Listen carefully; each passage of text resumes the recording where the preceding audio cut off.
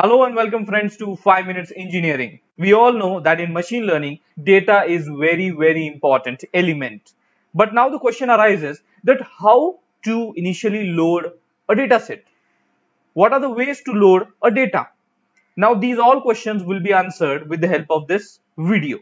And there exist three possible ways by which we can load our data using Pandas library that are going to be discussed in this video. For that we need the help of Jupyter Notebook and we have opened it, and now in this particular cell we can see there are three ways that are mentioned to load our data using the Pandas library, out of which two are made comments that we will look into later, understand them later. But let's first of all explore the first method by which we can load the data using Pandas library. And for that, we need to import read CSV. We need to import read CSV that we are going to use to import a data, a CSV file, and we are going to import it from Pandas. So basically we are here using Pandas library, and from Pandas we are importing read CSV. Here from and import are the two keywords, and therefore they are highlighted in green bold letters. Okay, now let's move to the next line, which is very important, as we are using the read CSV method.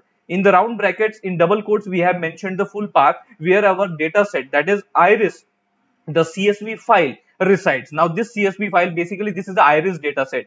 Okay, and this CSV means comma separated value. Now you would be wondering from where I just pasted this path. So it's pretty simple. Just go to the file.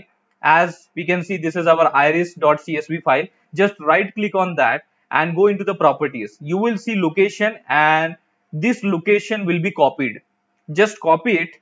After copying it, just paste into this round brackets of the read CSV method in double quotes, and ahead to that just add up the name of the file, that is iris.csv. Rest will be handled by the read_csv method, which will help us in loading our iris data set. Now further in programming, whenever we want to use or deal with this respective iris data set, we have to just use one name. Now what's that name? It's pretty simple. This data which is mentioned in the left side to the equal to sign, you just have to use this name data, as we have used here, data.head. What does this head method do? It simply returns the first 5 rows of your data set. Now what we will do, just execute it, and for execution we just need to enter shift plus enter. Use these two keys.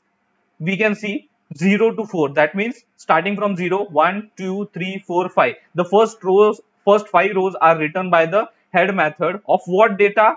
Of the data set iris, for which we have used the name data here, and we can see all the respective features that are present in this respective data set iris.csv. But now one more question arises in my mind, that here in this particular way or method to load the data set using Pandas library, I have mentioned here the full path for that file, and here in this particular method I have just mentioned the name of that respective file, that is iris.csv.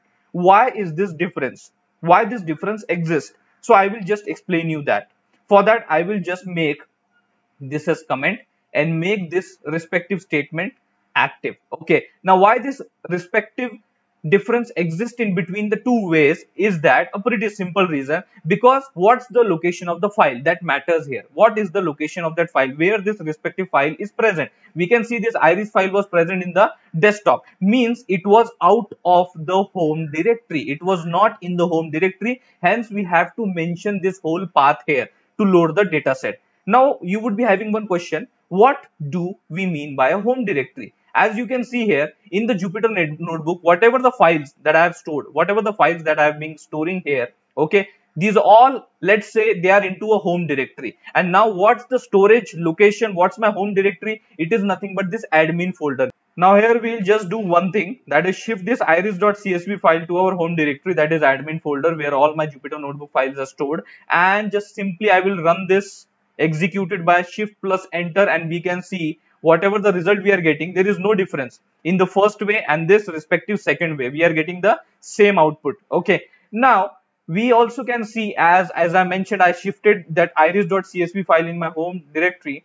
We can see here, see this one, iris.csv. This is now here present, but previously it was not there. It was in the desktop. Its location was in the desktop, and hence we need to mention the full path. Let's move further and understand the last way by which we can load our dataset using the pandas library. And for that, I will just make this line comment and this respective line active for execution. And this, in this particular line, we have used the same read underscore CSV method, but in double quotes, there is something different that we have mentioned. And this is a link that we have mentioned to the dataset iris dataset. Okay, now here if we just go on to that link, we can see this raw data where our various different features are mentioned, like sepal length, sepal width, petal width, and variety, setos, and all those variety are being mentioned here. So now what we need to do is just load this data set here. Okay, and just mention that link in double quotes in the round brackets of the method read underscore CSV.